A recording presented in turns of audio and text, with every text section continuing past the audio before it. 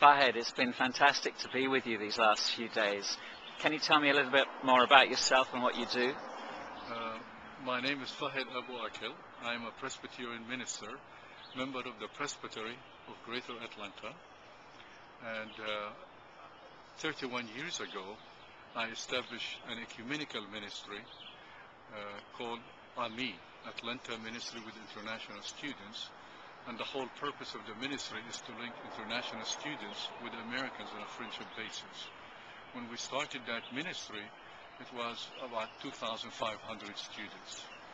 Today, there are about 9,000 international students from 160 countries in 30 colleges and universities in Metro Atlanta. So our whole focus is how we, as the Christian community, in the name of Jesus Christ, can do a ministry of friendship and hospitality with these leaders from around the world who's receiving education in Metro Atlanta.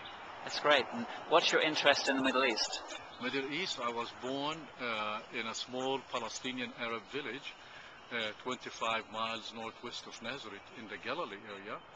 And as a 4-year-old kid, I experienced the Nakba, what the Palestinians call the catastrophe.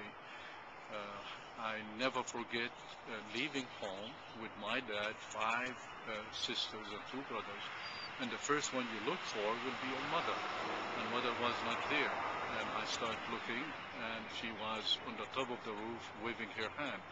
We left her, and we went up to a small village called Yirka, a Druze village, and we were put in a makeshift Palestinian refugee camp in tents. We were there for several months, and then we came back, and my mother was there. And but when we came back, 5 Palestinian villages next to my home were completely destroyed. So when Israel became a state, more than 400 Palestinian villages, Christians and Muslims, were destroyed, and 750,000 Palestinians became refugees. So my growing up in Israel, my mother language is Arabic, my second language is Hebrew, and in the 6th grade I studied English. Growing up there, my concern now is how do you reconcile an Israeli Jew to a Palestinian Arab? I feel the Palestine issue is the core issue. We in the United States can help Israel to make peace with Egypt. We can help Israel make peace with Jordan. We can help Israel make peace with any Arab country you want. But unless we make a genuine, authentic peace between Israeli Jews and a Palestinian Arab, to me that's the core issue. So why invite someone like me to come here and speak about Christian Zionism? It's very simple, because I live in the South, and we have a joke in the South. We say we have more Baptists than people.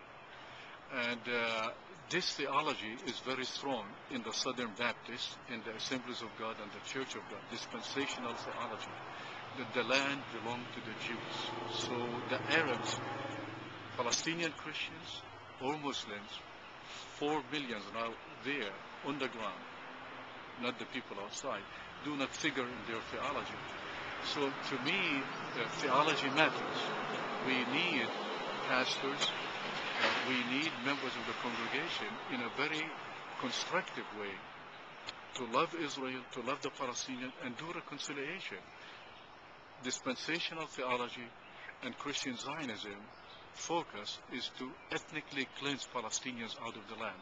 And that's, to me, in the 21st century, we are going backward. And as Christians, we need to focus, how do we reconcile people and not to kick people out? And what kind of impact do you feel the presentations I've made have given?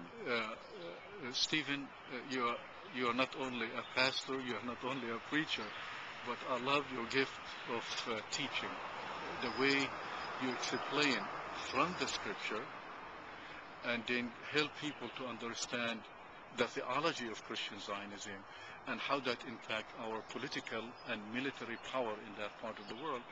And you always focus on how do we heal an Israeli Jew to a Palestinian Arab, and that kind of theology is destructive in that area.